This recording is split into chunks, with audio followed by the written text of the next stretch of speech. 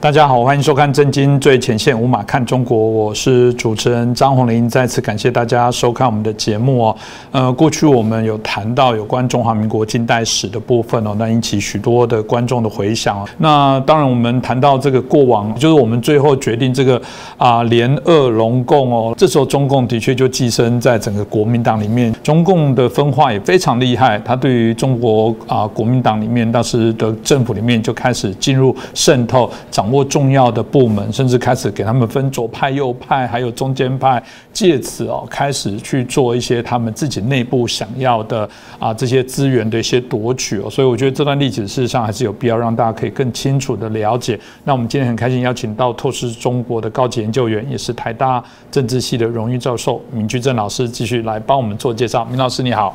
主持人洪林老师好，各位观众朋友们大家好。志明老师，我们刚刚也提了，在之前你有提到了这个有关我们黄金10年，就是民国17年啊，大概就1928年那时候开始，感觉好像是一个中华民国起飞的一个非常好的一个机会哦，但这时候显然不是那么的平顺，包括我们看到那时候要解决北伐的一些问题，那时候开始日本的侵略、国内军阀的这些相关的问题产生哦，包含中共的这些叛乱哦，所以是不是可以借这个机会，老师可以再把这段历史的脉络的部分，再给我们的观众朋友可以更清楚的说明。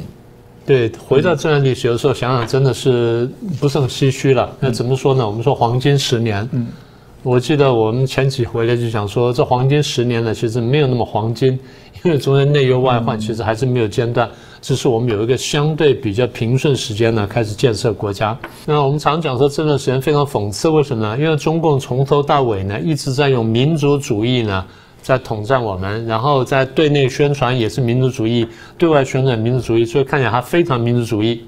可如果说你真的回去仔细看中共发迹过程的话，它是非常不民族主义，甚至很多地方非常汉奸。你说你这话怎么讲得这么重？我们慢慢讲给各位听。上次我们不是讲说北伐之后中国统一嘛？我们先稍微倒回头一下，我们讲讲北伐过程，也就是中国在追求统一过程当中，中共到底干了什么事儿？我们前面讲说，在联俄容共之后呢，中共就渗透进国民党里面来。到了1927年3月份，国民党开完2届3中全会之后呢，我们看到什么情况呢？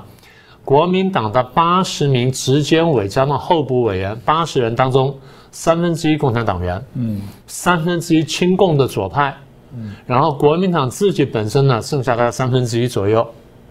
到这种地步也就是说偏左的已经占了2/3，这第一个。第二呢，国民党的中央党部很多的部长跟他的秘书，共产党占1半以上。所以我常讲，我说国民党对权力斗争从头到尾就不太明白，共产党对权力是非常了解，所以他抓的很准。那简单说就是那个时候所谓的国民政府呢，被苏联顾问像鲍罗廷这种人，加上中共的势力呢，已经基本上把持了。国民党在国民党员在国民党内占少数派，所以今天台湾希望台湾的国民党呢也能汲取这教训，这第一件事情。然后利用这时候呢制造宁汉分裂，我不是讲说那时候要清党吗？宁汉分裂，这第一件事。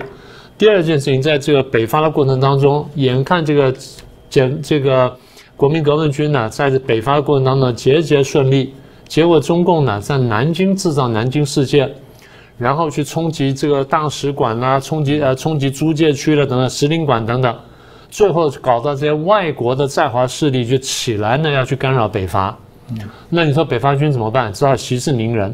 所以北伐军呢，对国际上去道歉去赔偿。中共说什么？你勾结帝国主义，出卖国家利益，所以什么好事好坏都被他占尽了啊！这第二件事情。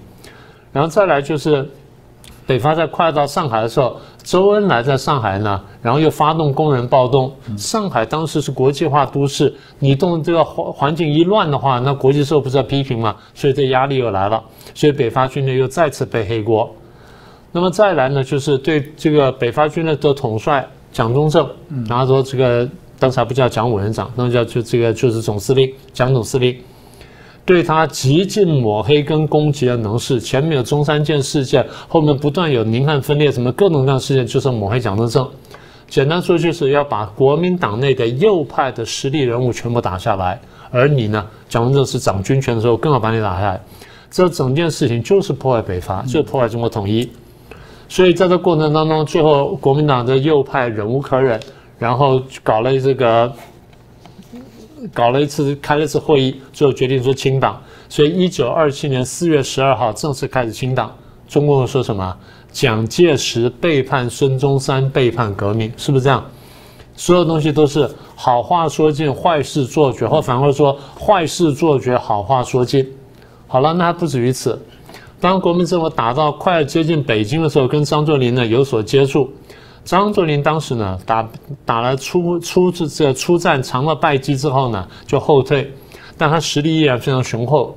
所以当时老蒋总统也想说，是不是能够比较和平的解决双方呢私下有些来往，然后派了人去密使呢，双方能沟通，希望说能够不要打内战，然后能够解决这问题。张作霖当时有这意思了，所以张作霖当时放出讯号说，其实我也反共，所以放出讯号。双方有了基本了解之后呢，张作霖呢开始在北京呢，因为当时北京的张作霖这个掌控之下，他在北京呢搜查苏联的大使馆，然后同时抓了当时共产党人李大钊这些人。然后除了搜查大使馆之外呢，搜查了俄国出资的远东银行跟中长铁路的办公室，在里面发现了大量的文件。什么样的文件呢？身处莫斯科的苏联共产党发出一大堆电报、指令什么等等，然后详细讲说教中共呢怎么样渗透国民党，怎么削弱国民党，怎么样去夺权，然后最后怎么样赤化中国，1000多份文件。然后这个当然这共产国际嘛，还派了各种各样的人来到中国，譬如像鲍罗廷这种人，然后前面有马林啊什么等等。所以还有其他一些文件，那现在这些文件我们大家都看得见的，所以证实什么事情呢？证实苏联全面介入中国，然后渗透这个中国，然后最主要是渗透国民党，然后利用国民党呢在北伐过程当中又希望夺权之后颠覆中国，然后为这个苏联所用。所以这样看来，大家觉得中共是什么角色？汉奸嘛，就这么简单嘛，一个标标准准的汉奸。结果呢，当这个张作霖查到共产党的阴谋之后，苏联出来抗议，这不为怪了。中共也出来抗议，中共抗议张作霖，抗议国民党说啊，你们粗暴的侵犯了苏联的领事馆。中共帮苏联讲话，你为什么不帮中国讲话？是不是这样？你说这不是汉奸什么东西？好了，那所以清党了。清党当然过程就非常残酷，非常血腥了。那双方都动手杀人，但这个国民党力量比较大，共产党力量比较少，所以基本上共产党呢是屈居下风。下风之后就逃出去之后散居各地，就基本上呢逃到这个南昌，又发动南昌暴动，那天是8月1号，所以他们说8·1建军节就这样来的。所以国共在这时候呢第一次合作结束，国共第一次正式分裂。老师刚刚谈到这个逃到井冈山这一段，然后在江西成立苏区政府，但这个就请教老师，后来他们逃去了这个江西这地方，成立了苏区政府，到底他们在做什么，在想什么？第一就是他想最后我要打内战嘛，那现在我力量不够，因为我刚刚才被人家清港，才被人家赶出来，然后现在双方势同水火，所以我现在建立我的苏区政府啊。我现在解释一下什么叫苏区，苏这字怎么来的？因为中共在这个江西呢建立一个叫什么中华什么这个苏维埃这个什么共和国，名字很啰嗦，那当时叫做苏维埃政府。当地老百姓根本不晓得什么叫苏维埃。那先生请问一下，各位观众朋友们，你们应该知道什么叫苏维埃，对不对 ？Soviet， 这标标准准的俄文，就是这个什么大会啊、公民大会等等之类的意思。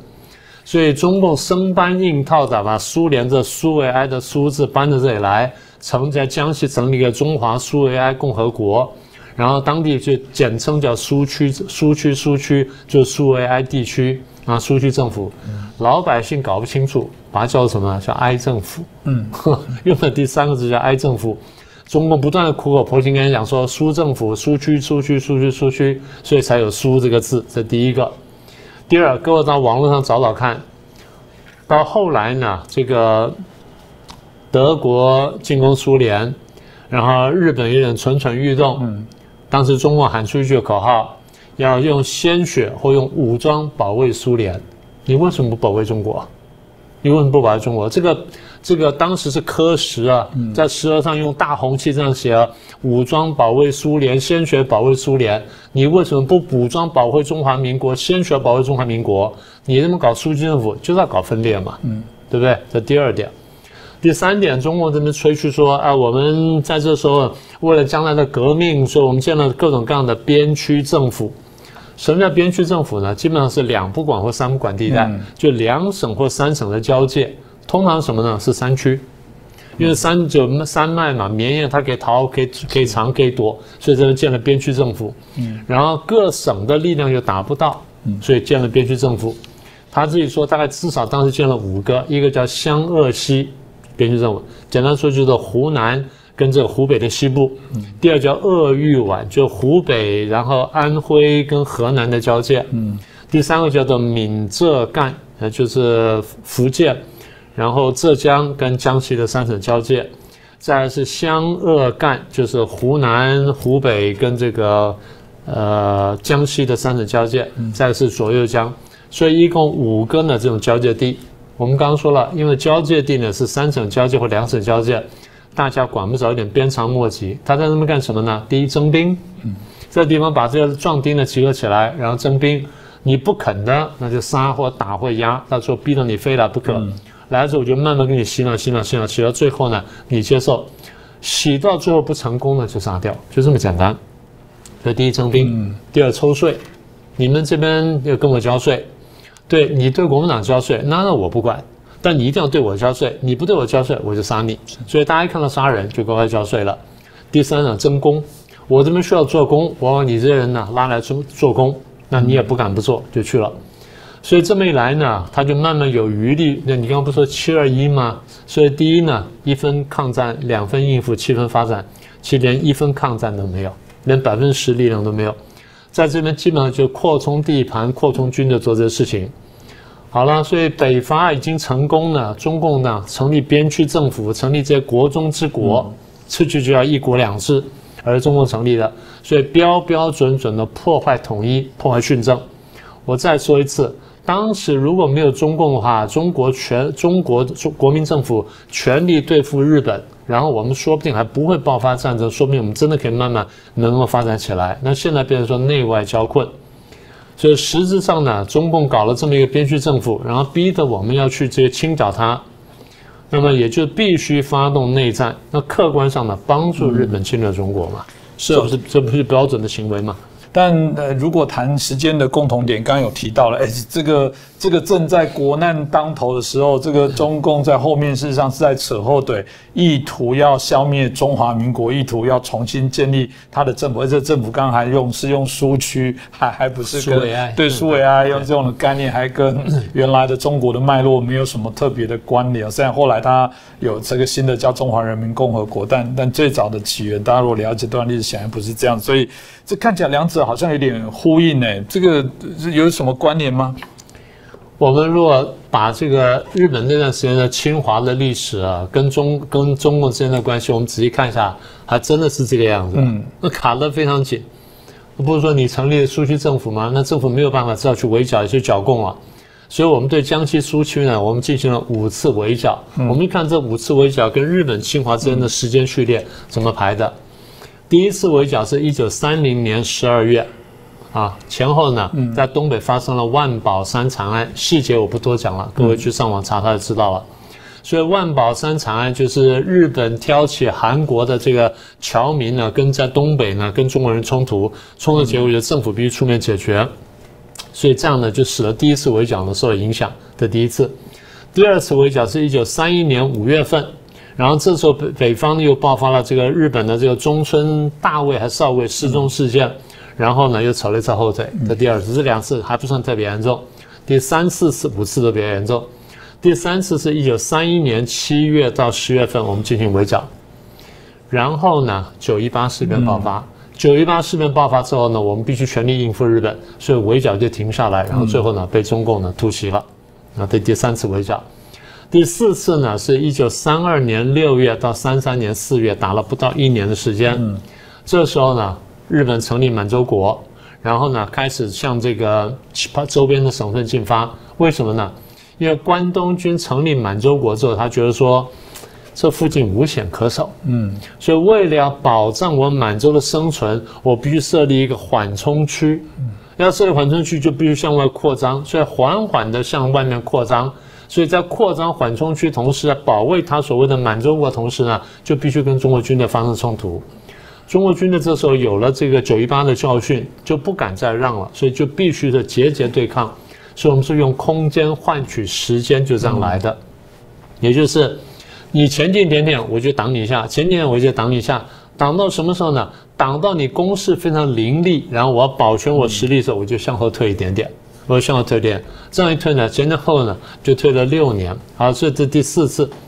然后这个第5次呢，这个1933年9月到1934年的7月，我们在第5次围剿，日本在干什么呢？打热河，打到热河整个丢掉，然后热河省主席汤玉麟呢必须逃亡。当然，汤玉麟也不是好官贪官，逃亡的时候一大堆车队呢帮他运这些贪污来的东西，最后呢枪毙了。然后中间发生什么长城战役？所以换句话说，我们看见就是日本也晓得我们在围剿中共，也趁着你在围剿中共的时候，我就打你一下。那最后我们没办法知道，就回军去应付日本，说中共真没有放松了。幸亏第5次打赢。好，这第一个部分，就是5次围剿呢跟日本侵华之间的时间关系。那这第一点。第二点，918事变了啊！你说这个我们围剿受到影响了，中共干了一个非常棒的事情，什么事情啊？抗日救亡运动。所以中共自己在教科书里面讲啊，你各位回去翻中国党史就晓得，党中央下令呢发起抗日救亡运动，就是特别下令东北地区，因为发生在东北嘛，特别下令东北地区的地下党组织全部起来。干什么呢？组织罢工、罢课、游行。你说抗日了，对不对？是抗日了。全国各地开始组织反日会、反日本的会，目的要干什么呢？利用民族主义逼迫政府全面抗日。说全面抗日不是好事情吗？当时蒋委员长说，我们的实力不够，攘外必须先安内，因为共产党内部在不断侵蚀我们、掏空我们，所以使得我们不能全力抗日。那现在呢，喊了一个高调口号，逼我们去抗日。你说抗日还是好事情啊？不完全是。为什么？逼中国全面抗日不是中国当时最佳战略，这是谁的最佳战略？这史大林的最佳战略。用大陆话来说叫斯大林的最佳战略。为什么？日本当时崛起了嘛？日本从1890年代崛起，94年、95年呢，跟我们打了甲午战争，把我们打败了。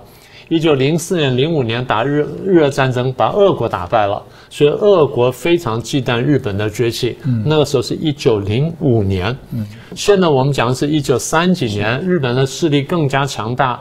然后呢，俄国越来越担心，苏联越来越担心。苏联担心什么呢？这边看见了日本的崛起，那边呢看见希特勒的崛起。所以斯大林担心说，我会不会腹背受敌？这边被德国打，这边被日本打，所以我要怎么办呢？我只能应付一边。所以最好什么？日本这边不要打我。那日本不打我怎么办呢？让他跟中国打起来。所以史达林的战略非常高明，我们虽然非常讨厌他，但从这个战略角度来说，你必须承认他战略是高明的。所以史达林的战略是推动中国全面跟日本作战，所以喊的漂亮口号叫做全面抗日。那谁在配合他呢？中共在配合他。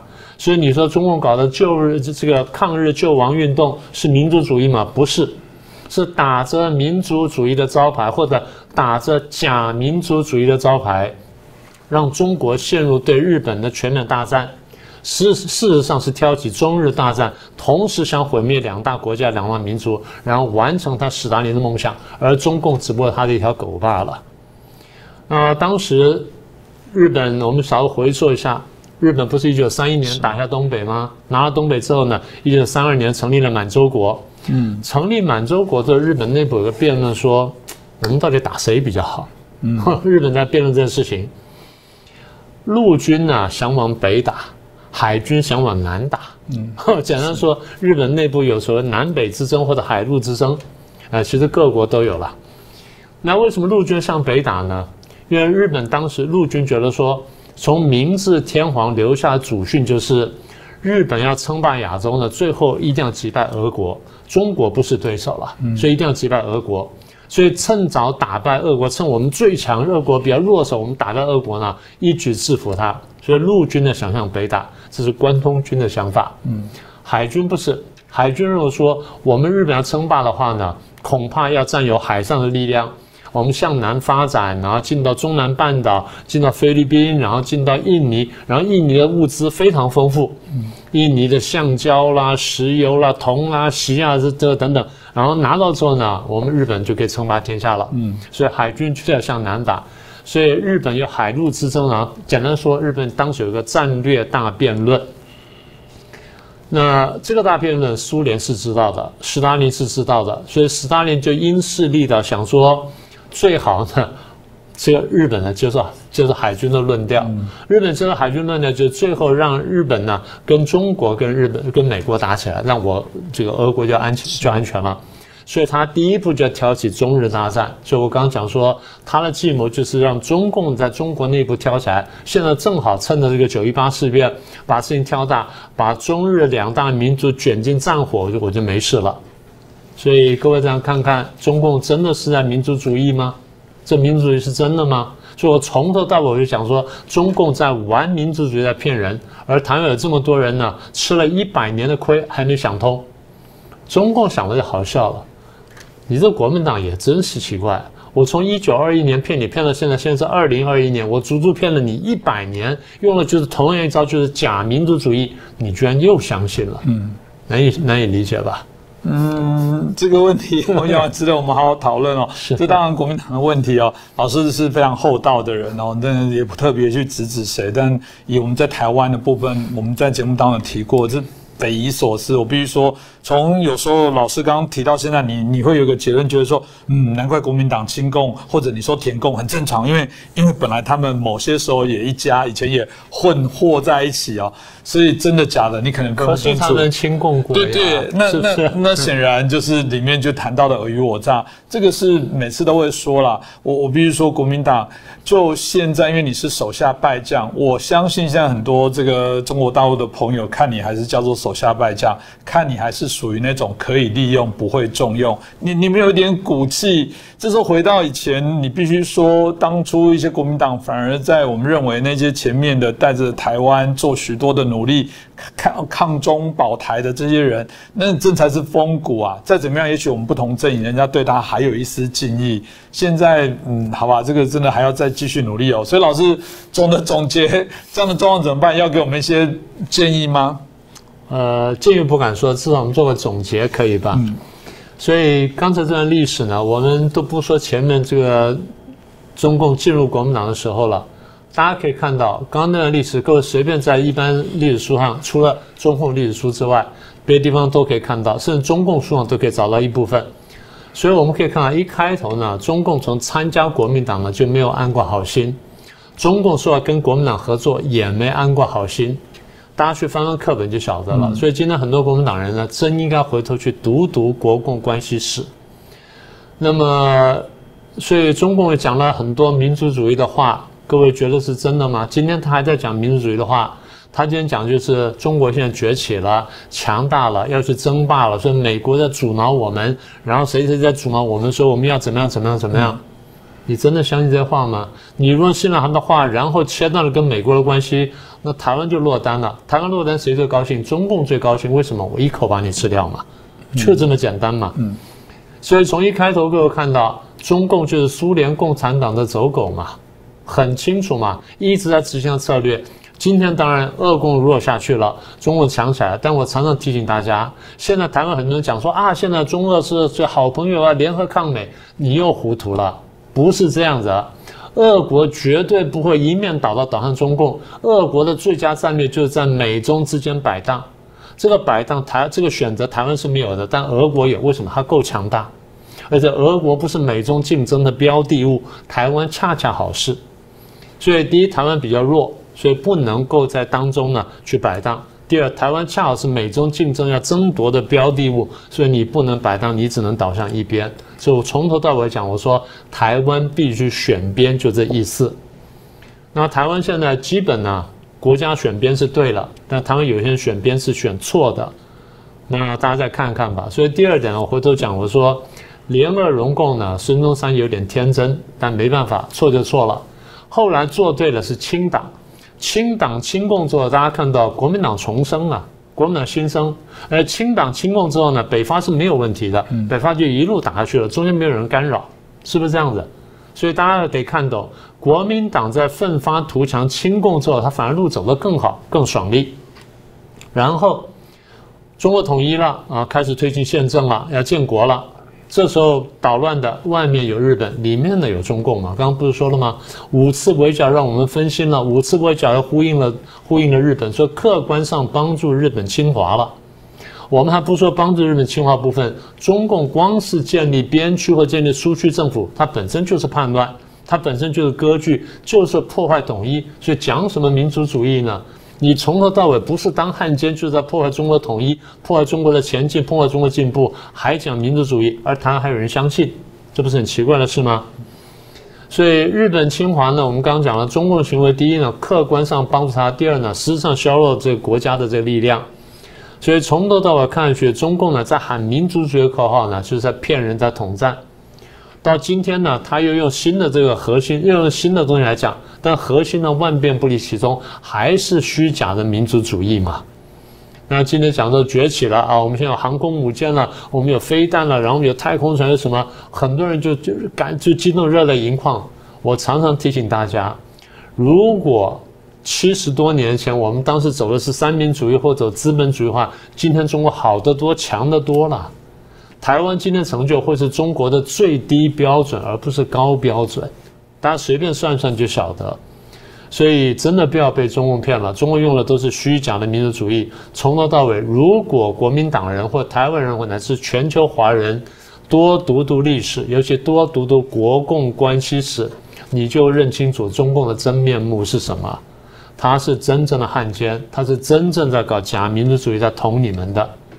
你要被骗的话，将来你会到哪里去都不知道。用中国话来说最清楚，将来打赢之后，我关门打狗。如果中国将来打赢的话，我们就是被他关门打的狗啊，包括相信中国的人都在内。所以我一直呼吁说，大家要看清楚，要想清楚，要醒过来，就这意思。真的是如此哦。我想这句是老师刚刚提到的部分，问香港在追求自由民主的朋友应该最清楚。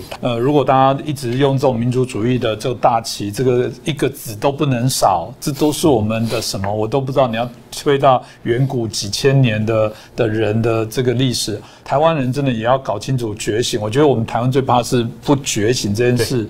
你自己在很多的自己的一些主权立场上的部分，然后这搞不清楚对话角色，这个就跟当时我觉得我们所看到现在老师在推荐的历史，你几乎只是不同的西元，但你去把人套上去，国家套上去，都可以找到对应的人跟团体耶。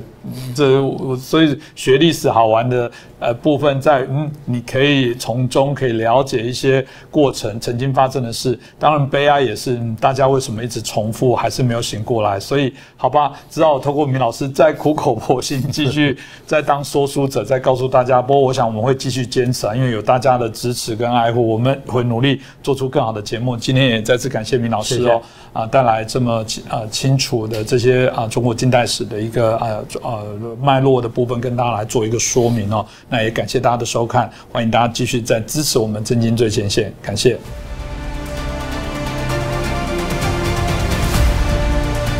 各位震惊最前线的好朋友们，我是主持人张宏林，欢迎订阅我们的频道，也记得打开小铃铛，掌握最新节目通知，让精彩评论不错过。更欢迎留言、转传影片。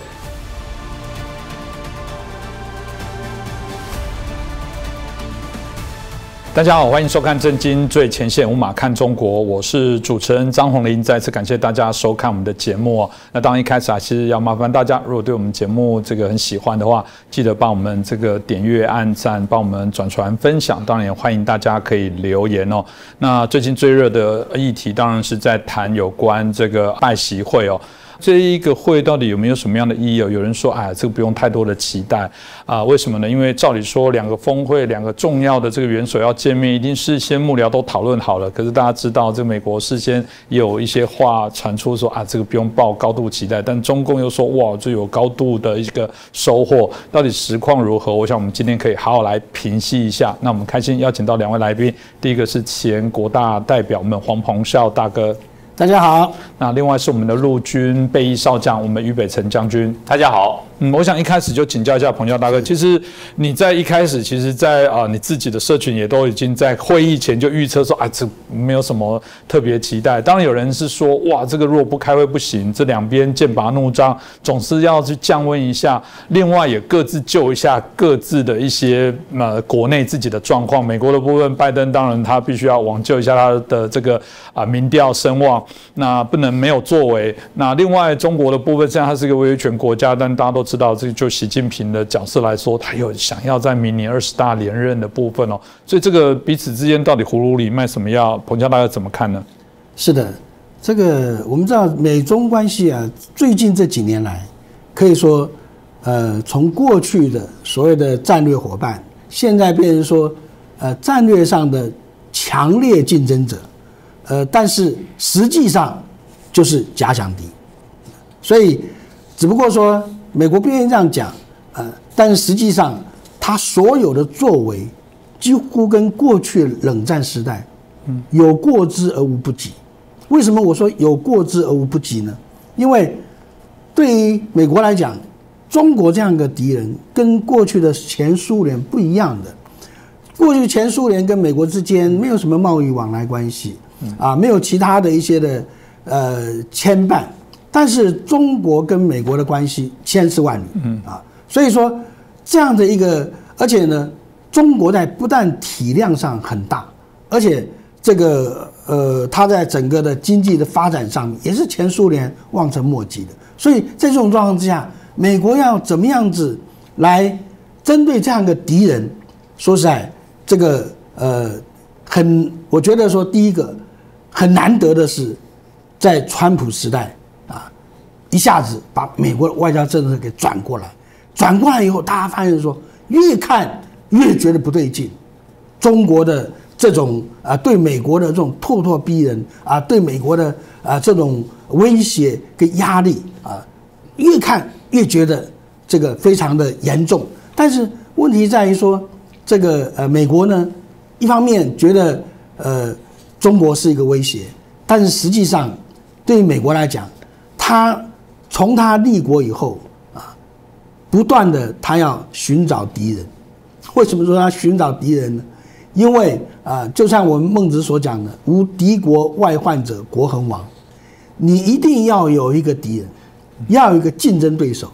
特别是当美国强大以后，你看美国之所以强大，是敌人造就他的如果没有这个1次世界大战德国跟奥匈帝国的这种挑战，美国还在他门罗主义里边还窝在这个美洲大陆但是因为奥匈帝国跟德国的这样子在欧洲的扩张，所以欧洲的这个英国法国才把美国请出来嘛然后美国是不得已之下千呼万唤才出山的。第二次世界大战，如果不是纳粹这么一个强大敌人，还有日本的军国主义这样强大敌人，美国哪有可能称霸世界？因为说这个敌人对世界的造成了太大的危害了，所以才需要美国出山出力来把它给弥平。弥平以后，所以美国成为世界霸主是自然而然的。他不是说我主动要而是说他被动的成为。但是从那以后，美国就很注意说有没有人会挑战他的地位。所以过去前苏联时代那时候我们看了很多资料，哎呀，美国把这个苏联讲得多么的可怕，多么的强大。等到后来苏联瓦解以后，才发现说根本就不是这么回事。其实苏联差美国还很远。同样也是今天的中国，当然对于美国来讲，中国是一个不同的敌人，但是呢，中国的体量足以让美国人觉得说，这的确是个威胁。那另外一方面讲，中国也需要敌人。中国如果没有像美国这样的敌人的话，怎么样凸显出六中全会决议案所讲的中国人民英勇的对抗帝国主义，对不对啊？那怎么样凸显说这个习近平是如何英勇的英明的领导中国人民来对抗这个世界上反华势力？所以他也很需要敌人，但是大家都了解彼此都是核武大国，我需要敌人，但不要战争。所以这就是毛泽东所讲的斗而不破。所以这一次对美国来讲，他最主要的一个目的，也就是说如何的建立护栏。这个护栏概念是什么？就是这个拳击，美国拳击的那个 boxing 的那种护栏概念就我们就在这个框框里面打这个不要打到场外去了。所以这样的护栏概念，意思就是说，好，我们怎么敌对都可以，但是美国最主要给中国一个明确的讯息：我跟你敌对，我跟你强烈竞争。美国都挑明的讲，我跟你强烈竞争，但是我不会寻求冲突，更不会寻求战争。所以这个是美国把他的底线亮给中国看。那么中国这部分嘛，当然这个会不会冲突，会不会那个，他不会像美国这样的明讲。不过呢，话也说回来，其实中国最近这段时间以来，他的很多话术已经改变。为什么说改变呢？最早是年初的时候，习近平讲说时与势在中国这一边他本来讲的是一般的中国的发展他说时与势在中国这边。后来汪洋就接着讲台湾问题时与势在中国这边。换言之就是说为什么我们没有马上解决台湾问题就是我们不急，我们有战略定力但是最后一定会解决。然后最后因为我们中国不断的壮大，那么所以这个势也在我们这边。但实际上这就是一个什么？这就是一个退让的一个说法。因为中国它是绝对不能够在台湾问题上有实质上的这种说法，说我可以怎么样的，所以他只能用这样的方法。所以现在你看大陆现在都搞一些名言，2035到台湾，这个说起来都很幼稚的，对不对？然后统一以后怎么样怎么样，他就不讲说我要怎么样武统了。为什么？因为美国已经亮明了嘛，对不对？越来越多的迹象显示说，当你讲武统的时候，反而暴露出你的不足所以在这种状况之下，这个对中国来讲，他需要这个敌人，但是他也不要真的撕破脸。所以这个就是双方在这次这个峰会里面的一个基本的一个目标。但是说实在，中国呢，他强调的一点就是什么？话语权。所以你看，他急着新华社发稿，然后就把这一次的说成是美国求他的，好像是我不是主动要跟美国谈，是美国求我。大家不要忘记崔天凯最后岁月，他连美国国务院的科长都见不到没人理他。他什么时候离开美国的连一个最基本的外交礼节的仪式都没有。所以说美国很长一段时间根本就不甩中共人讲残波高坠波牢完全就断讯了。这个是中共最担心的。好不容易有机会跟美国在那个他又拽起来了。你看看你看有一个北京大学的美国研究所的所长，他讲的多么可笑。他说你看看嘛我们跟他会谈时间是我们早上的8点45分你看我们习主席睡饱饱，精神饱满他们还要加夜班呢。美国是一晚上时间。说出这么幼稚的话，实际上就是怎么样？就是说，他们希望说营造出这样的一个内部的对于共产党的这种现在了不起非常跟美国平起平坐的这种的印象。但是实际上，这个在美国来讲，他一开始就讲，我根本不打算跟你有什么结果，因为我该讲的话都讲完了。第一个，我的一个中国政策跟你的一中原则是两回事情。第二个，我支持台湾要加入联合国相关的这个组织跟活动。坦白讲，这个都是这对中国来讲都是直接触及它红线的一个这样的一个主张。那么你说中国能够怎么样？除了说打嘴炮以外，他无可奈何。为什么？就是今天基本上，美国跟中国的基本国力还是有相当大的落差。所以你看中国所表现的我希望说我们不是敌人，我们还是朋友，对不对？说话听的，我还能继续从你美国偷学东西偷搬一些这个机器先进的东西来。但是美国是这样子，我们在美国生活过都知道，你写什么资料，他都相信你。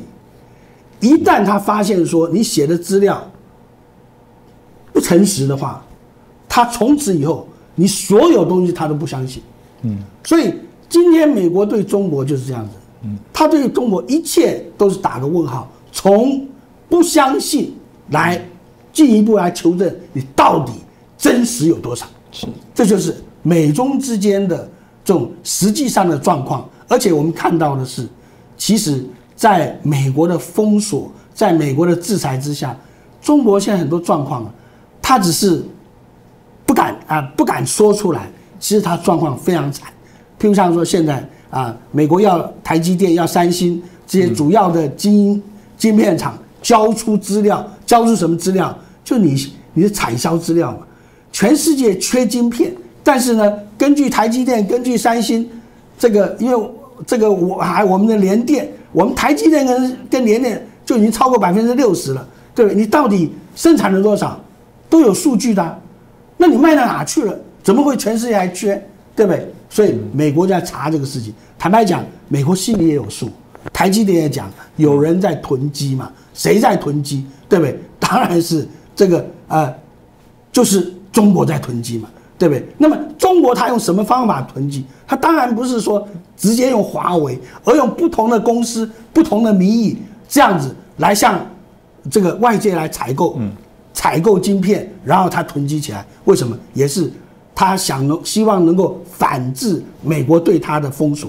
但是这样子能够反制多久呢？美国马上就知道了，现在更进一步的来对它制裁。当你的晶片遇到这样子的这个压力的时候，坦白讲，中国的压力是非常非常大的，只不过他现在这个硬撑在那里不讲而已。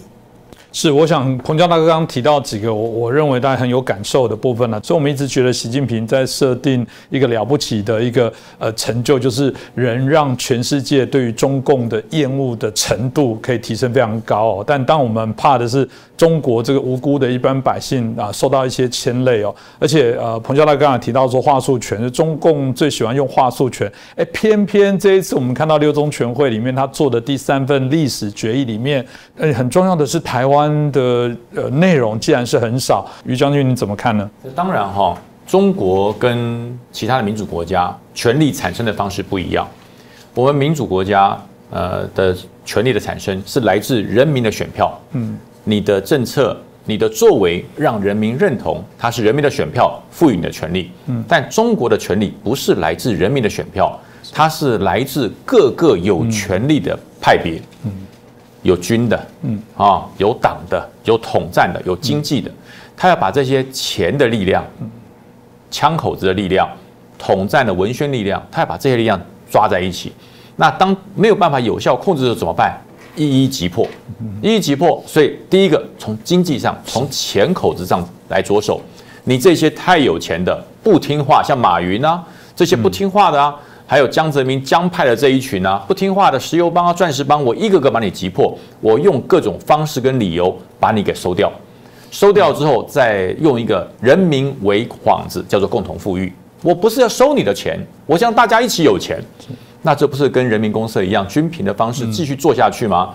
所以习近平他心中因为已经连续当了2任了哈，他心中充满了不能接任的恐惧，所以他必须要从钱、从军，你看军事大部分的整顿，边疆光是个司令官，对不对？半年换了3个，就可以表现出他心中对于权力失去的恐惧。那美国、台湾就是他在这个时候要让各派人对他信服的最大的2个棋子。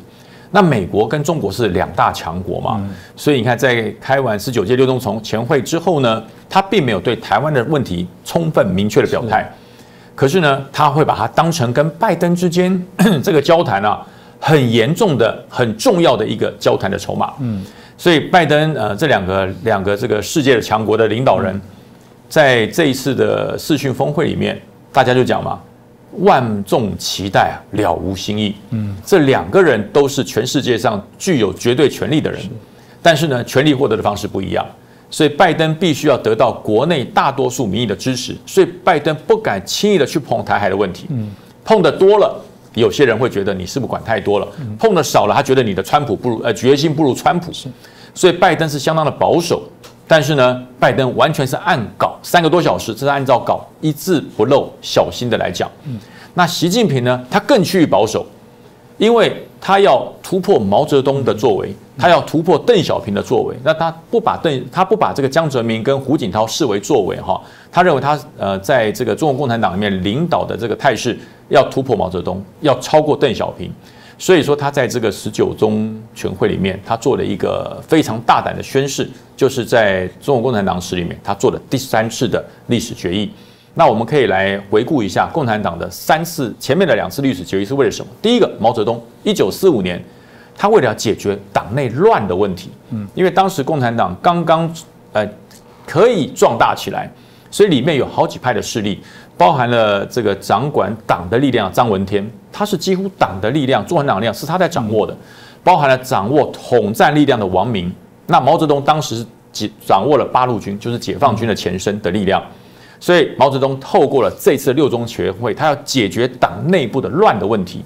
所以在1945年都还在抗战哦，还在对日抗战的末期，他就把所有大权集于一身，把党、把统战、把军全部归咎于毛泽东一身。就是党内不再乱，我毛某人讲了算，我毛泽东讲了算。所以当时就是说，第一次历史决议就是决定了党的方向，就是以毛泽东马首是瞻，其他的学说论述一切摆在旁边，由毛泽东说了算。这第一次1945年，那到了第2次的1981年，邓小平做了第2次的历史决议。为什么？因为在毛泽东的文革之下，文化大革命把整个中国不但没有平乱，让变得更穷。所有的历史文物，所有的中国的资产被他们砸毁，所有的荡然无存。邓小平感受到了，这样下去，中国会继续的穷下去。你这么穷，共产党就会自己灭亡。所以邓小平就说：“我们抛开一切以前的旧思维。”所以他走了一个有中国特色的社会主义，其实间接是在打脸毛泽东。认为毛泽东当时走的这个极端的主义，让整个中国陷入了贫穷，让人民吃不饱，让中国在全世界上站不起来、富不起来。所以邓小平走了一个很大胆的改革，就是我要脱离贫穷，走了有中国特色的社会主义。所以说，邓小平的改革开放得到了大多数共产党有权力的人的支持，因为也穷嘛，人民穷，党就穷，党就穷，干部就穷，那大家都穷，这个国家还有什么意思？所以邓小平开始慢慢的、间接的跟台湾招手，希望台商，希望台湾的力量进来，台湾的技术进来，台湾的资金进来，希望美国的资金进来，希望美国的力量进来。我有土地，我有人力，大家一起来开发中国市场。那如果中国开发完成了，那最后获利者当然是中国。这是邓小平当时的想法跟做法。那这个做法也是当时我认为是中华民国是我们最危险的时刻。大家当时认为说这是最安全的时刻。邓小平是怀柔嘛，用怀柔政策。虽然美国讲他说中国威胁论，所以其实美国在1989年的时候就已经开始感受到中国的威胁。那因为邓小平他一脉相承的怀柔政策，有钱大家赚，市场大家用，人力大家来分担。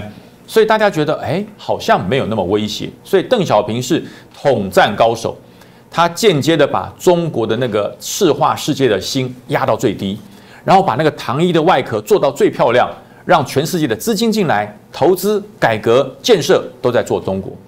那邓小平的这一步棋有相当大的成效。如果没有邓小平这段时间的改革开放，就是没有第二次中国共产党的决定他的历史的决议，中国富不起来，中国强不起来，没有钱怎么发展军备？没有钱怎么发展国力？所以邓小平的这一段的历史怀柔政策，让中国人的自信心开始慢慢站起来了。好，那但是因为好景不长嘛，邓小平离开了，江泽民、胡锦涛支持邓小平的做法，也就是2任也就结束了，换成习近平上来。习近平上来之后，中国是一片大好，是一片大好。深圳的经济实力，整个中国沿海的经济实力，中国对于美国的贸易的逆差顺差，这是让这个习近平觉得说，哎呀，我们这么强大，我们还在等什么？我们都这么强了，我们还在忍什么？我们都这么有力量了，我们还在怀柔什么？是中国该站起来的时候。所以从习近平上来之后，整个怀柔政策180度的大转变，他开始用战狼的方式取代了怀柔，他开始用经济紧缩的方式，取代了有钱大家赚，他开始用整数有钱人，让所有人的财产共同富裕，也是间接充公的方式，来抓到国内所有力量的平衡。但是呢，这都是政策，这都是他的斗争的所为，没有一个力量的支撑。所以透过了这次19届的六中全会，他完成了第3次历史决议，就很明白说明白了。他说，我们要第一次，我们中国从乱中走出来，我们站起来；第二次，我们从这个中国的这个贫穷，从中国的这个各行各业都需要整顿，我们透过了邓小平，让中国富起来了，脱离了贫穷。那这一次呢，我们要强起来。中国有了钱，有了组织，有了地位之后，我们要强起来，我们要东升西降。西是谁？就美国嘛，就是指美国。所以透过了这次6中全会，习近平宣布了第3次历史决议。可是历史决议呢，在开完会之后，并没有公告，没有人知道历史决议是什么，也没有人知道内容是什么。那只是预判说这是霸权显露的一个征兆。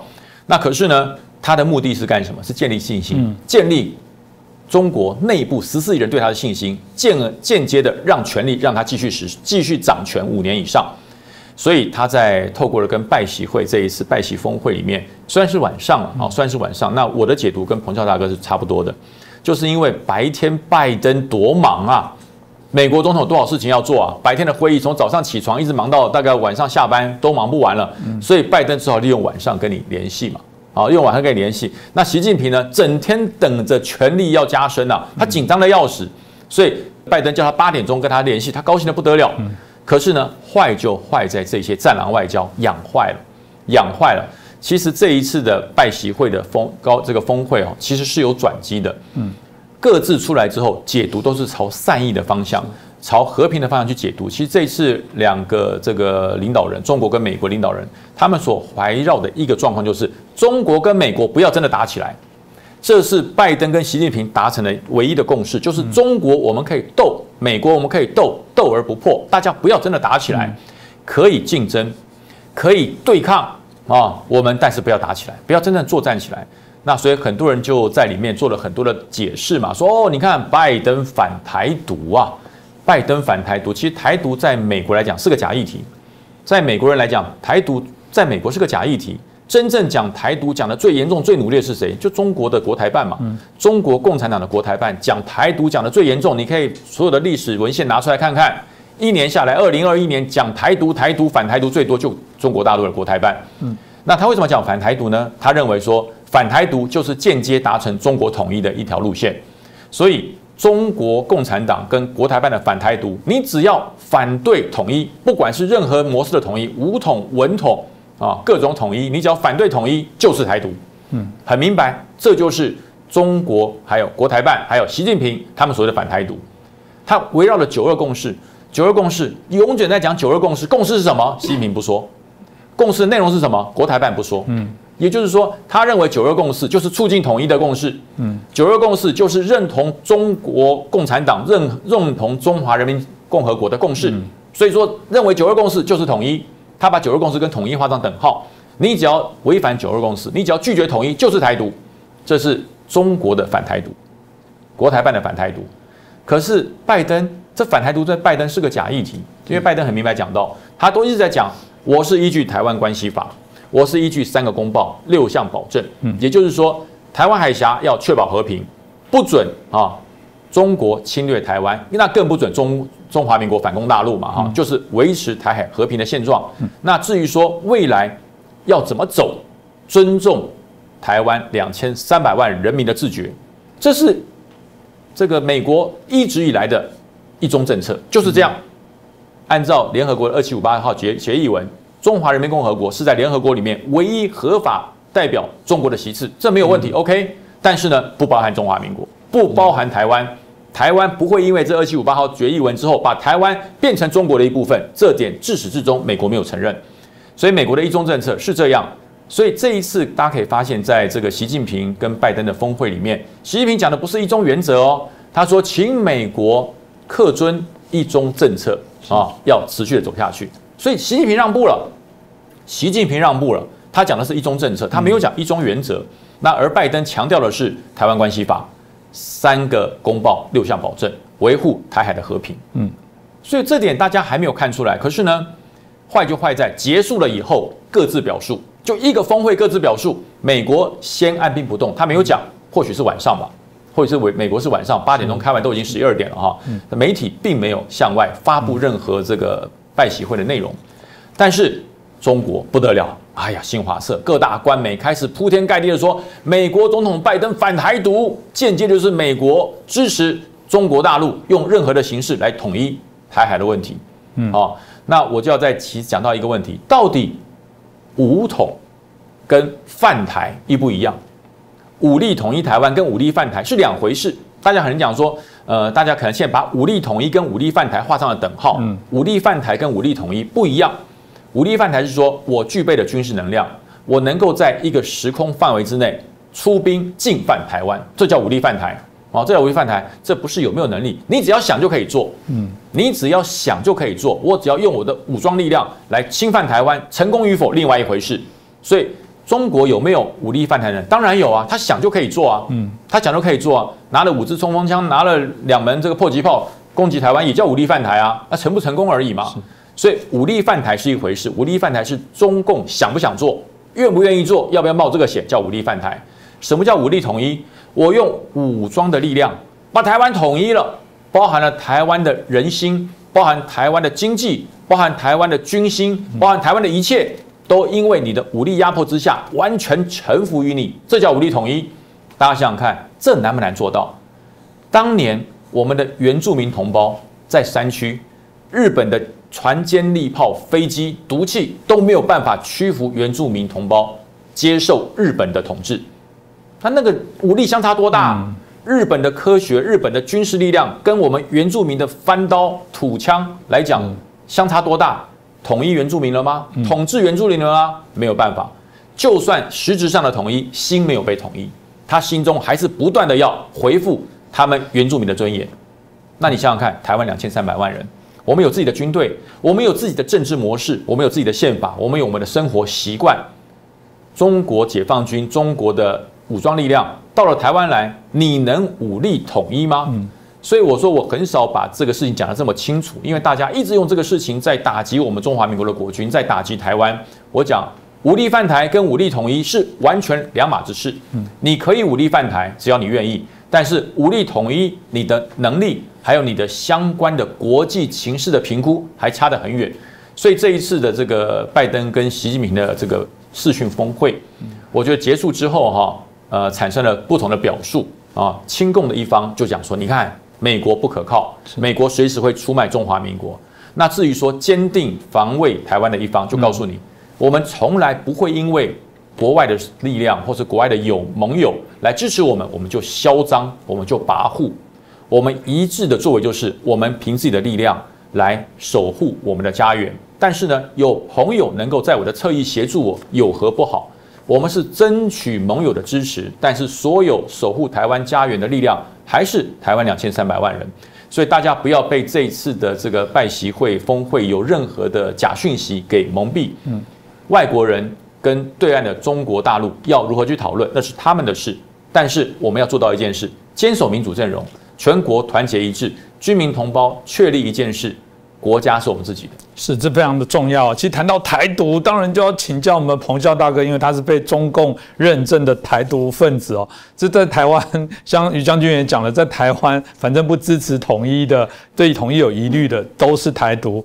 9·2共识这件事情也是很吊诡啦。一直我们包含台湾现在还有政党，还是以9·2共识做一个最高的依归。但过往在台湾内部比较喜欢讲9·2共识一中各表，意思是说我们9·2共识的共识应该有个在台湾的解释是各表，也就是说你认为中华人民共和国，我认为中华民国，我们都代表一中啊。可是人家中共历史上都写你中华民国已经消失了，他根本连你的国旗都不同意，这根本就是没有那样的空间啊。所以每次我们的台独来宾彭孝大哥总是会被修理，就直接揭露我们的节目在这个中国这边来大放厥词这个来消遣那当然也这个承蒙对岸的这些网友小粉红这么看重我们彭孝大哥的这个这所有的这个金玉良言也给予很多的批评指教，跟彭孝大哥也想跟他们说个话，然后那个就针对这个题目有什么看法？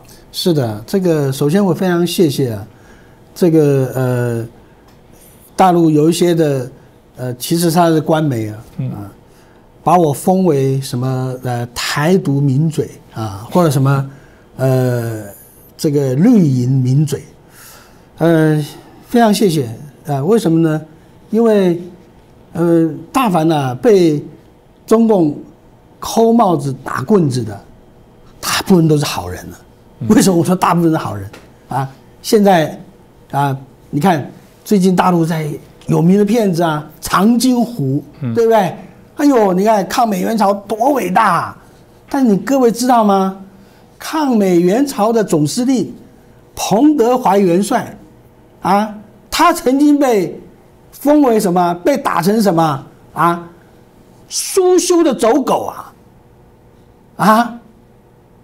所以说结果后来这位大元帅在中国的建国过程，在抗美援朝过程，不是立了很多功吗？结果共产党怎么对待他呢？文革的时候，他被拖出来，不但斗，而且又踢又打，他的肋骨被打断2根了。一个大元帅那时候已经70几岁了这样子被羞辱最后要死了，想要见他老婆一面都见不到。这就是中国对待这种刘少奇怎么死的都不晓得，他国家的这个元首了，对不对？所以中国那个扣帽子打棍子的太普遍了。在一个文明国家里面，有一个最基本的原则叫做什么？叫做罪刑法定原则，就是说什么罪是什么样的要件，什么样的罪是判处什么样的刑罚，这是依据这个法律来定的。但是在中国呢，罪刑党定原则，党说你有罪，你就有罪党说你是叛徒，你就是叛徒；党说你是反革命，你就是反革命；党说你是港独，你就是港独；党说你是台独，你就是台独。所以像这种帽子，坦白讲，尽管扣吧，对不对？但是在这里，我说实在，我倒对于习近平有完全不同的看法。我觉得习近平实在是台湾最可爱的敌人了。各位想想看，刚才我非常赞同这个于将军刚才讲的一句话，像邓小平像胡耀邦这种的，这个胡锦涛胡耀邦也是，胡锦涛也是这种的软调子，那坦白讲，对台湾是最危险。真的你讲的这么软，你看这个邓小平时代怎么讲只要我们坐下来谈，什么问题都可以谈连国旗国号都可以改。讲到这样子下去了还好那个时候台湾是蒋经国、啊，那换了其他人，你不都动摇了吗？对不对？啊，这都已经跟你好成这个样子，哎，对不对？那才可怕、啊。但像像这个习近平这样子，太可爱了嘛！啊，过去台湾很少能够在国际媒体上曝光的，因为有这个习近平这一套战狼外交，现在台湾动不动就成为国际媒体的头条啊，对不对啊？你看以前《经济学人》，哎，那个都是非常有声望、非常这个有深度的一个杂志，对不对啊？台湾做封面啊，世界最危险的地方，谁造就的？不就是习近平造就的吗？对不对？那真的有这么危险吗？你看台湾人啊，真的马照跑，舞照跳，对不对？股票照涨啊，完全没放在眼里。为什么？看破你手脚嘛，对不对？啊，这么厉害，搞了70几年啦，啊，过去什么学习台湾，一定要解放台湾，一定要怎么样？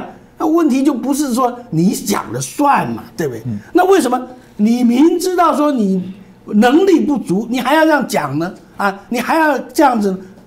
说实在，这就是为了习近平的能够当永远的这种连任下去的无冕皇帝，对不对？你看过去毛泽东时代，庐山会议，他因为三面红旗大跃进，他在庐山会议受到了党内的批评，受到党内批评以后，他就翻脸，翻脸了以后，他开始他觉得说党内反对他的力量很大，为什么？因为大跃进造成了中国经济损失啊，大饥荒，所以说在这种状况之下啊，他怎么做呢？他第一个跟苏联翻脸，他把当时这个世界上一个另外第2强的强权当作敌人啊，他跟他翻脸啊，斗争，然后他跟所有世界一切的反动派各国都翻脸，所以造成一个什么？好像是中国四面楚歌，但是因为有毛主席的领导，所以我们不怕啊。所以这是什么？靠着制造危机、制造国家的危机来凸显它的重要。因为唯有说这样的一个危险的时代啊，习近平的说法就是说，这个100年难得一遇的变局，对不对啊？所以说凸显出领导人的多么重要，对不对？那么习近平现在的这一套，变相的造就了台湾，真的是不但我们在国际媒体上受到了更多的关注，我们在整个国际的社会上受到了更多的肯定啊！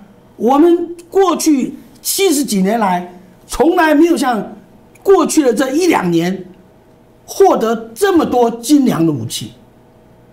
坦白讲，过去美国卖给我们的武器，他都千挑万选，绝对不要有攻击性武器。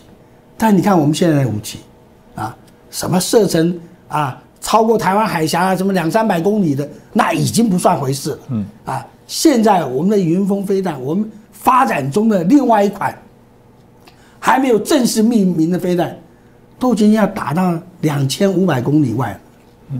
这个在过去是不可想象的。那么为什么现在美国卖给我们这么好的武器？而且我跟各位讲，打到几千公里外，靠着我们现在的这个通讯有没有办法？没有办法。换言之，就是说，美国在背后它天上的卫星它的军用的 GPS 在罩着你嘛，才能让我们的飞弹可以打到几千公里外嘛。在这里，我也跟大陆小粉红们，让你在玻璃心碎一次最近老共不是在讲，哎呀，我们东风17又东风几这个反介质能够在美国的航空母舰1500公里之内我们就能够打它。抱歉，你的东风17也好，东风007也好，你以为能够摆在中国台湾线打啊？台湾的飞弹已经能够打到2500公里，这是很保守的。为什么？我以前当过炮兵的营的指导员啊，我们叫辅导长，你们叫指导员，对不对啊？哎，你知道炮兵的真正射程都是保密的，真正要打仗的时候才让你知道它真正射程有多远。同样也是飞弹的射程，表面上讲的那都是很保守的，实际上实战的时候你才知道它到底飞多远。换言之，就说当台湾的这些飞弹部署了以后，中共的东风17你要后退2000里，后退2000公里，所以说你反介是什么？对不对？当你只要一发出来以后，我们的乐山雷达站马上锁定。台湾的这个现在等于是中程导弹了，只是我们不用这个名词而已，对不对？啊，所以台湾已经不是一个说，哎呀，我们小媳妇要保护自己。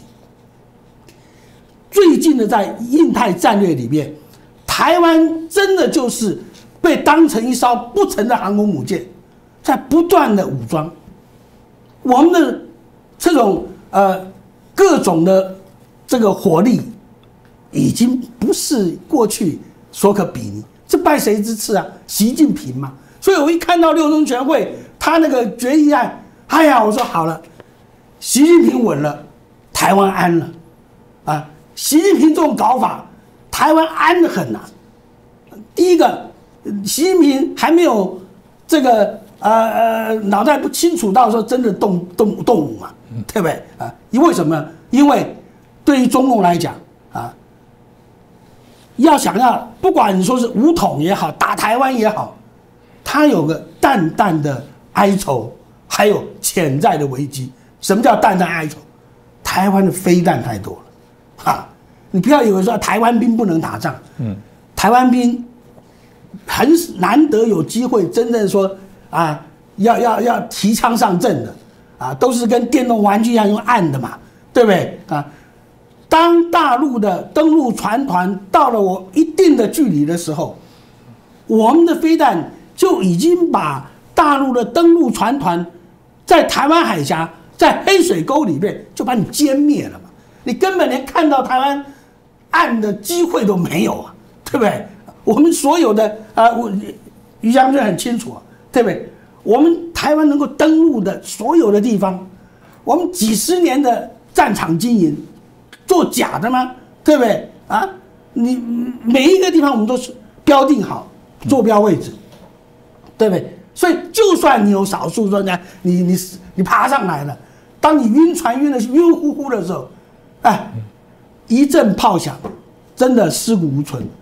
我过去那155的榴弹炮，那个威力有多大，对不对？啊，有人讲说，哎，那个落伍的武器了，不管落不落伍啊，一样打死人嘛，一样让你粉身碎骨，投降的机会都没有。所以说，这个就是现实。为什么叫潜在危机？反登陆作战最厉害的是什么？潜艇啊！美国有60几艘核子动力潜艇，上次在南海浮现出2艘来，为什么老共一直跳脚啊？因为那个浮现上来的2艘，其他的几十艘在哪里呀？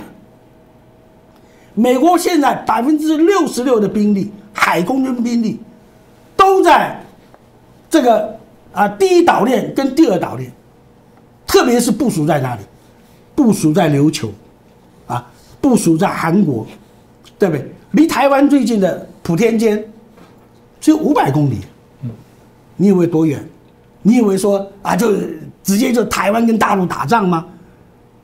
这个大陆最担心的就是这些找不到的核子潜艇为什么大陆的飞机没事要到台湾的这个西南那里转来转去，都是什么？因为那个地方历史上就是潜艇埋伏的地方，我们的反潜机也经常往那里去。为什么？就是我们要了解说，这个地方不但有美国潜艇，也有中国潜艇，更有日本潜艇，因为日本的潜舰部队是传统的这个潜舰里面性能最好的。今天我们台湾正在安装龙骨的我们的潜舰，说实在，主要的技术就是日本提供的，对不对？等于我们是他们的潜舰的缩小版而已。所以这个就代表说，今天由于习近平这样的战狼外交，这样子的赤裸裸的对台湾进行武装的威吓，你不是威吓台湾了，你是在挑战美国的印太战略，你是在挑战整个西太平洋的安全。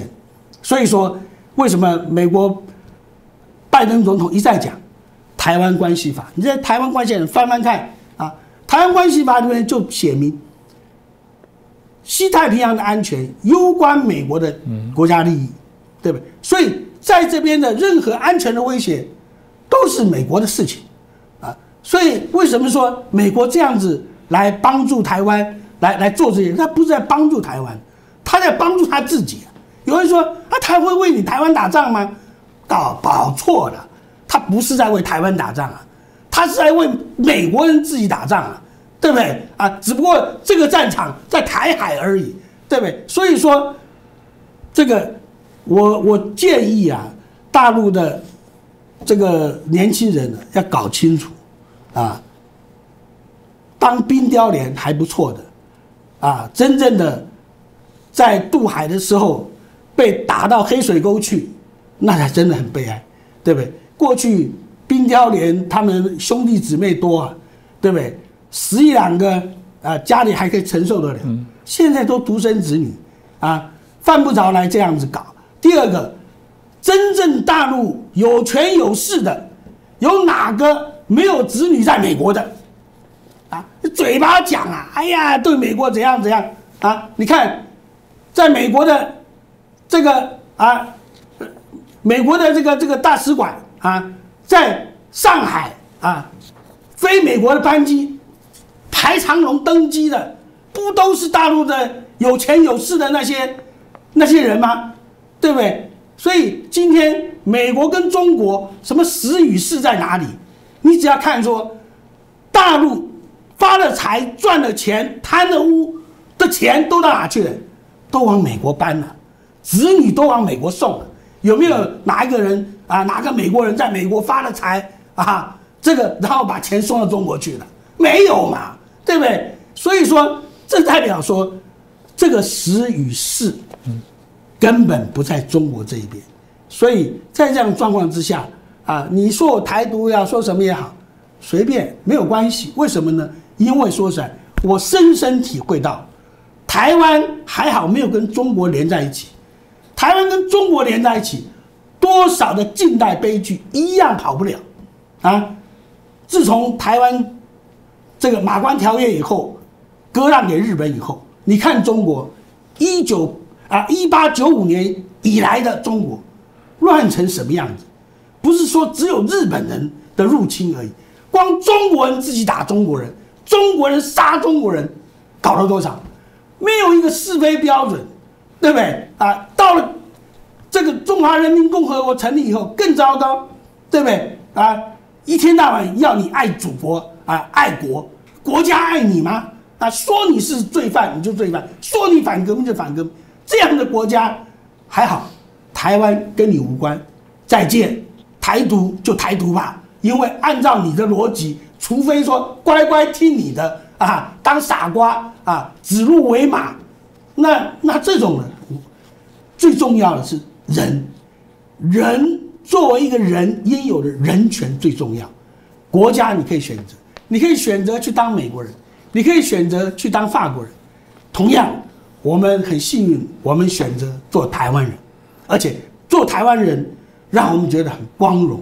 你看，小小的台湾，小小的晶片就卡死你，对不对？你用偷的，用买的，用各种方法，你就想说这个大陆有个教授还讲，哎呀，我们只要统一了台积电马上收归国有，我们的晶片问题就解决了，这多么无耻呢？这种笑话，对不对？所以说，这个今天中共当然希望说能够借着他的话语权，好像要说谁是什么就什么。但是说实在，对我们来讲，早已经没有把中国放在眼里。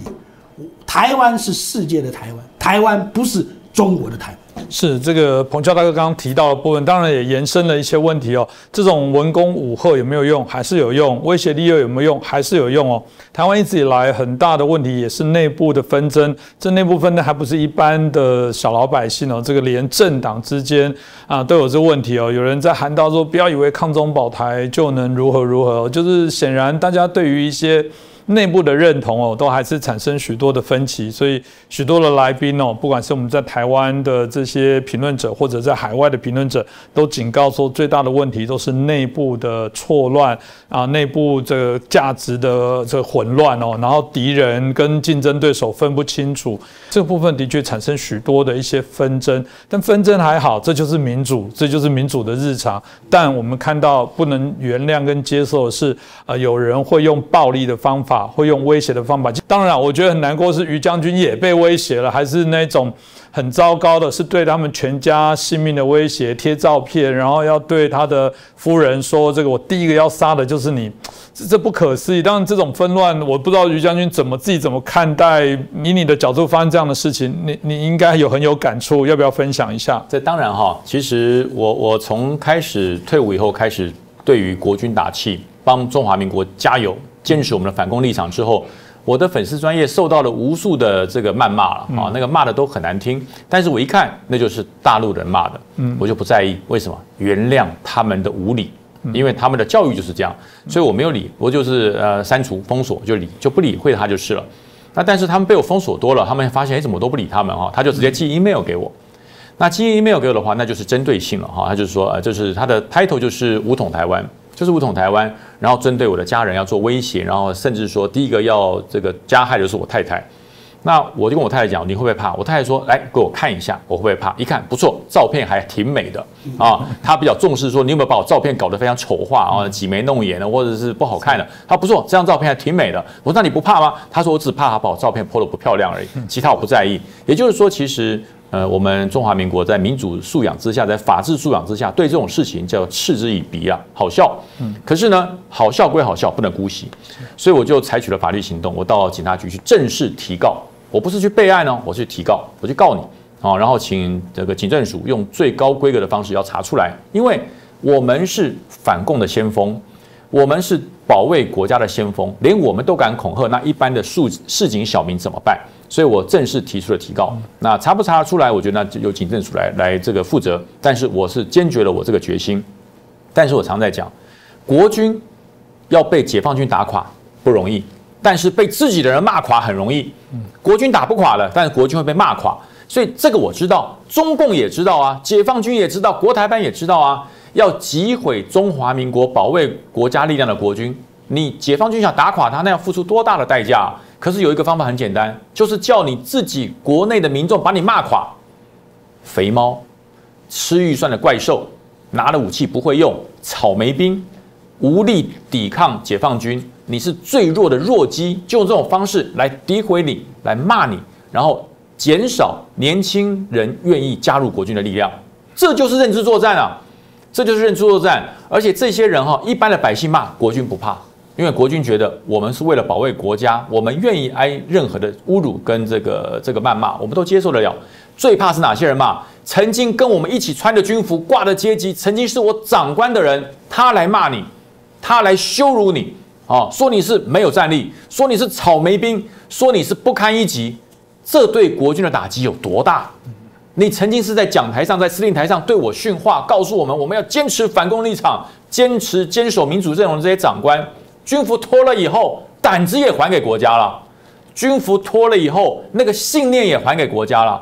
军服脱了之后，你连你对于为国保民的立场都转变了，你还是为国保民，你保的是对岸的14亿人，这对吗？这对吗？这才是对中华民国国军莫大的威胁。还有削弱中华民国国军战力最可怕的力量。而这个力量呢，正在一点一滴的侵蚀我们的国家。那我就讲，很多人说，他说你这么爱国，你为什么要提早退伍？我如果继续在国军干，我现在还是少将，我可以做到57岁，我为什么提早退伍？我说我要做一些现阶少将不能做的事。在国军穿了军服，即使我升了少将，升了中将，我升了上将也一样，我不能对外直接的捍卫国军，因为我有包袱在嘛。国军有他的相对的言论自由，他对于这些不公平的言论，对于这些诋毁国军的言论，他只能说一些制式的话语。国军坚守民主立场，绝对不会让敌人越雷池一步。然后嘞，然后没有啦，不能多讲啊。能不能指着解放军说，你这简直就是在羞辱国军？指的这些中共的同路人说，你们这些曾经跟我一起穿着军服的人，居然在这边做这些丧权辱国的事，国军不能说，因为他有伦理嘛，他有伦理不能说。可是我脱掉军服之后，我解禁了，我可以讲。但是我讲完之后，国军正在保家卫国、直干戈以卫社稷的这些我的学弟学妹、我的袍泽们，他们心中那种振奋，终于有一个退将敢讲出我们的心声了。终于有一个退将敢说出我们对于这些人的不满了，我真是帮他们出了一口闷气。这就是我脱掉军服的目的。因为穿着军服，官再大，无法解决任何的问题，不能解决言论上面的侮辱跟攻击。但是我脱掉军服之后，虽然我把枪还给国家了，可是我的笔还在啊，我的照相机还在啊，我的镜头还在啊，我的言论还在。我用这种方式来提振国军，因为我知道国军是打不垮的，但是国军会被自己的人骂垮，所以我要用这种方式为我们保国为民的国军加油，因为有你在，台湾才会安全。真的非常的重要啦，这个我非常的同意，因为其实我们过往都服过役哦，在我们这年代的部分是扎扎实实的要服2年的役期哦，所以我们能感受非常的强烈的部分是，军人一定要清楚为谁而战，为何而战。当我们今天内部很多这个刚刚讲的这种超限战、这种认知战去把你搞混哦，真的是自己人自己扯自己人后腿最吓人。我很难想象我们有一个退将说中共军机是来巡视他的国土，你们紧张干嘛？那我觉得中华民国的飞机也应该去巡视一下，那飞飞看，你觉得他会不会飞弹打你？这是不可思议啦，所以。我觉得我们真的需要，这也是我讲很谢谢我们所有的这些来宾哦，每次都愿意来。我觉得我们的节目很清楚，我们这评论节目当然有立场，但我们的立场也不这个造假，就让你知道我们很清楚，就是追求自由民主，我们希望推动中国民主化，因为解决了中国的问题不是不理它，而是让中国热爱自由民主，相信民主制度价值会对中国更好的人，我们希望集结在一起。我们觉得解决中国问题就是让中国民主化。如果有人说2035就是中共犯台的时间，那我只能说，那2035节就是要推动中国民主化的关键时刻，就是如此啊。那努力啦，我想我们节目某种程度，也许未来也会构成是台独的重要什么发讯的电台，但如果用中共的界定的台独，我想我们应该会还蛮骄傲的哦。今天再次感谢2位来宾，也感谢大家的收看。欢迎大家如果喜欢我们的节目，麻烦帮我们订阅、转传、按赞、分享，也留言哦。再次感谢大家。